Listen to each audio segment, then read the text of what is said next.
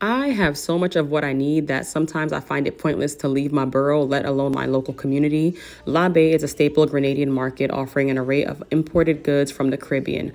Nostrand Market is another favorite of mine when I need to grab my beloved brands. I can get my sea moss, pepper sauce, golden ray butter, and champagne cola all in one space. For most West Indians, you'll never be too far from home if you can recreate your most treasured dishes with ingredients and brands with ties to your childhood.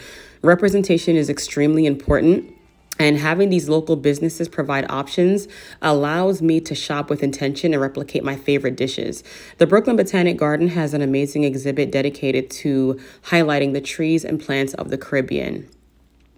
Here are some gorgeous plants, and soon you're going to see a five-finger tree. Some of y'all may know that as star fruit. When I tell y'all I wanted to climb the tree and grab it so badly, security would have had to take me out.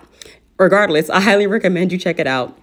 While most of us know Prospect Park for concerts, lush greenery, and walking trails, and also not too far from the Botanic Garden, another exhibit located in the heart of Prospect Park is the Juve Immersive Experience. It closed at the end of October, but its purpose was the exploration of Juve in Trinidad and Tobago. It displayed costumes, video highlights of mass, historical data, and an opportunity to experience it at the newly reopened Lefferts Historical House, which was built and occupied by enslaved people.